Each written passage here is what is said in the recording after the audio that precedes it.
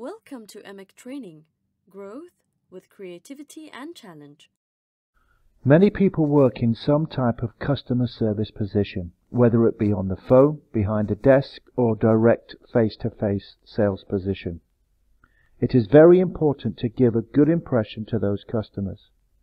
By making a good impression, customers will feel as though you respect and care about them, and they will be much more likely to return as repeat customers. Here are 5 simple rules to follow to create a positive first impression. First, dress professionally. Dress appropriately and according to the type of position that you hold. First impressions mean a lot.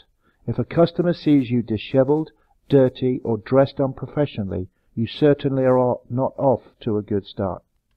2. Communicate effectively. Be willing to listen to your customer's point of view.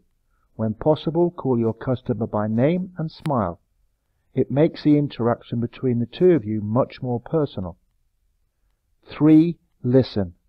Customers like to feel as though they are the only one and their problems are special. If you are trying to do more than one thing at a time, you can't listen to your customer and give them the attention they justly deserve. 4. Put the customer first. Remember, it really is the customer that pays your salary. Remember the motto, the customer is always right. Even if you know the customer is wrong, it's sometimes better to let it go and let them have the last word. 5. Empathy. Do whatever you can to resolve any issues your customers have. Literally put yourself in their shoes.